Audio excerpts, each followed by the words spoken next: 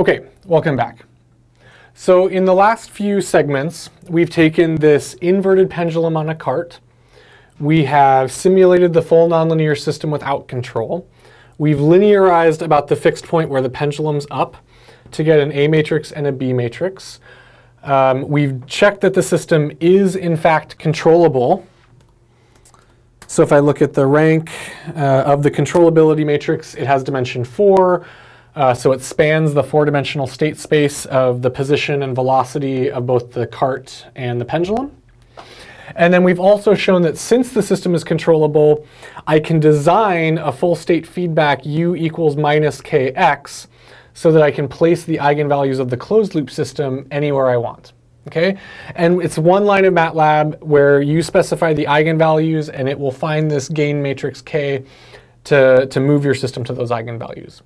We then take that control law, apply it to the full nonlinear system, and we show that in fact we can stabilize this unstable and inverted pendulum configuration, which is really cool.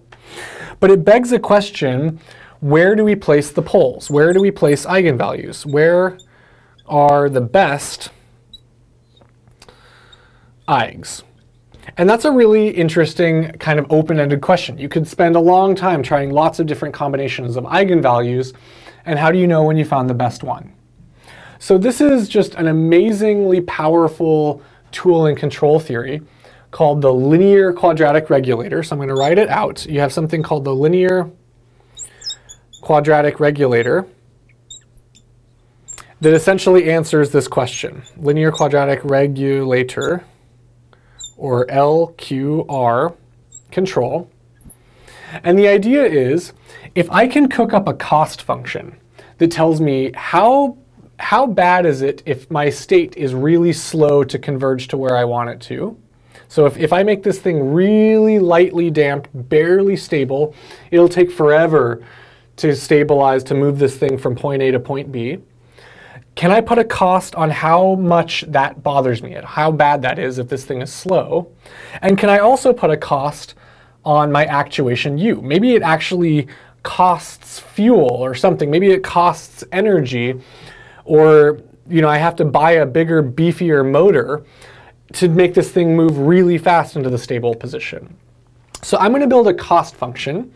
It's going to be j equals the integral. Now, I'm going to integrate from 0 to infinity, but really you could just integrate for a long time from 0 to 10 or 0 to 30 or whatever. So I'm going to integrate from 0 to infinity. And what I'm going to do is I'm going to develop a matrix Q that is going to tell me how bad of a penalty it is if x is not where I tell it to be. So this is an n by n matrix, in this case a 4 by 4 matrix. And I'm going to take x transpose qx. So this is, I want this to be a positive number. So I want q to be non-negative, so kind of positive semi-definite. And I'm also going to have a similar term, u transpose ru. And I'm going to add, and x and u are both functions of t, so I'm going to integrate with respect to t. I'm going to add up these penalties. If my state is not where I tell it to be, this thing's trying to stabilize to 0, for example, then this is going to be big. Okay, so I need this thing to stabilize to where I tell it to quickly for this to be small. And I want to not spend a lot of energy doing so, or else this is going to be big. And so Q and R are these matrices. So for example, if I wanted to build Q equals, let's say 1, 1, 10, and 100, and zeros everywhere else, essentially what that would do is it would say the first variable in x, which is the position of the cart, I penalize it with 1 if it's not where I tell it to be quickly. Same with x dot. This is the theta dot penalty. It's bigger. I want my thing to be stabilized in the vertical position quickly. So I'm going to make this number bigger so that it's more penalized if it's not where I tell it to be, in the vertical up position. And I'm making the theta dot penalty even larger.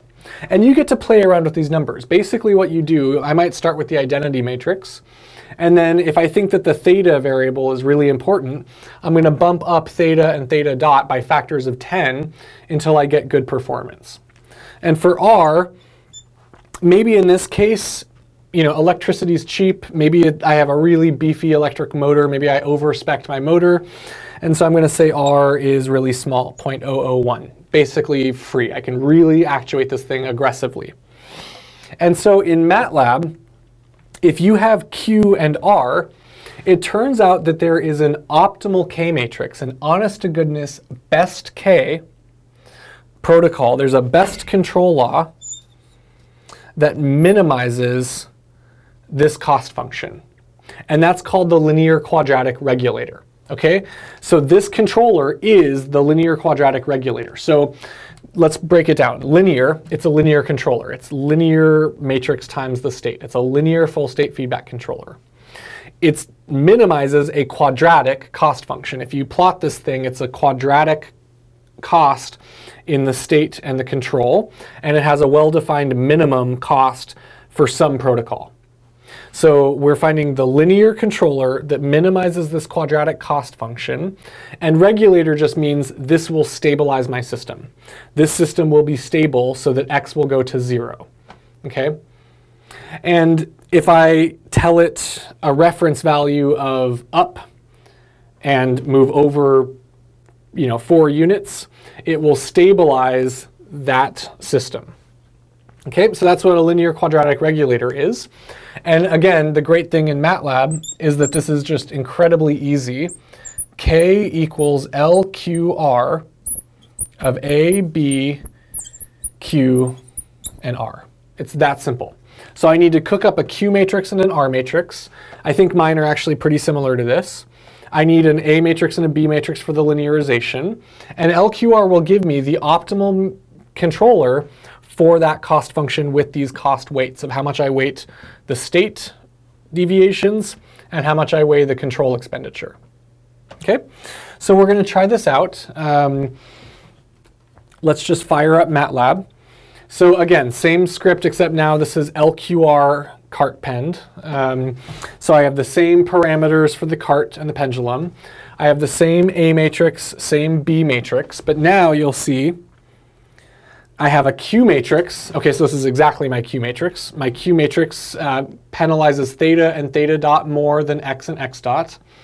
And my R matrix says there's not much of a penalty on control expenditure. Control's cheap. Okay? So I run this one simple command, K equals LQR, and that gives me my optimal state feedback law for this case. Okay, and we run the same code to simulate the nonlinear system with ODE 45 and plot. So I think we're ready to go. Let's try this out. LQR cart pend. Enter. Let's go. So it finds K and it simulates, and it does this nice aggressive stabilization to that position I told it to. So this works like a dream. And in fact, I could compute the eigs of A minus BK and see where LQR chose to place them. And so interestingly, it takes one eigenvalue and makes it really aggressive, probably theta dot. It probably corresponds to theta dot. And then the other ones are not so aggressive. And if I wanted to probe this, I actually could. What would I do? I would look at T comma D equals eig of A minus BK. So I get my eigenvectors and eigenvalues. Then I'd look at, let's say, the real part of D, the diag of the real part of D. So these are my eigenvalues, the real part. And then if I want to see what the eigenvector looked like that corresponds to this most stable eigenvalue, all I have to do is look at the first column of T. And interestingly, it actually looks like the most stabilizing directions are x dot and theta dot. So what this controller is saying is if I want good performance, you better have really good aggressive control of x dot and theta dot. That's what you want to be super fast, super aggressive. That's got the biggest negative eigenvalue. And I didn't tell it to do this. I just gave it a weight on how much I want it to converge and how much I care about control expenditure, and it tuned it for me. So there's a lot of stuff I'm glossing over. For example, how you actually find the minimum, the k that minimizes this, is very interesting and kind of complicated. So there, you could do it with Lagrange multipliers, but you can do it by hand using optimization. And then solving for that k involves solving something called a Riccati equation. And so this is actually expensive for high-dimensional systems. This can be, I think, order n cubed in the state dimension x in Rn. So for example, if I'm trying to control a million by million, a million dimensional state system, this is going to be intractable. I'm not going to be able to build an LQR easily for a million state system. Okay, but for our little 4-dimensional system, really easy to do this in Matlab in real time. Okay, so there's considerations. Now, what I think is really important to tell you is when I was cooking up this example, spent a few hours doing it, I took about an hour making that nice visualization that actually plots the pendulum in cool colors. I spent a couple of hours getting the nonlinear equations and the linearization. That took the longest time. Developing the control law took me less than 5 minutes. Okay? Getting the control law is the easy part. Building a model is the hard part. Okay? Building a model and the linearization is, generally speaking, the hard part. The control is incredibly simple in Matlab. It's one line. It fits in perfectly. It's very clear what it means. Okay? And if you wanted to play around with this, what I would recommend is try making R more expensive. So let's do that. Let's say we're going to make R actually kind of expensive. So I'm going to save this and run it. It's not going to be as aggressive. It's much slower. And if I look at my eigs, they're a lot less aggressive, right? They're different and they're less aggressive. I could make my control really expensive. I could say, well, I've got a wimpy motor and electricity is super expensive, so I'm going to really penalize control expenditure. And all I have to do is change that one number, and everything else is exactly the same. That's what I love about control design, especially in Matlab, is if I want to try a bunch of these things, all I have to do is change a couple of numbers, nothing else changes.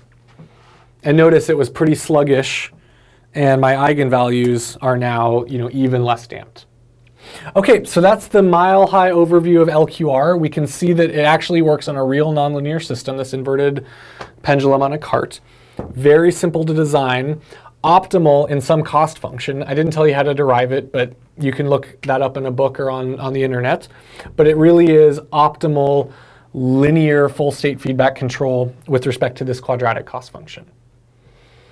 Okay, thank you.